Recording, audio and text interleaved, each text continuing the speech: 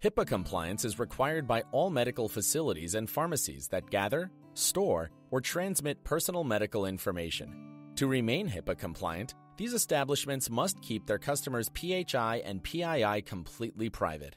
Previously, we explained the meanings of HIPAA and HIPAA compliance, but what about PHI and PII?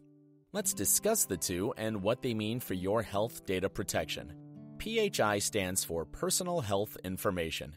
PHI is any medical record that contains past, current, and future health-related data of that patient, and whom can also be identified by such information. Medical records containing any personal identifying information, from names and social security numbers to even birthmarks and tattoos, are considered PHI.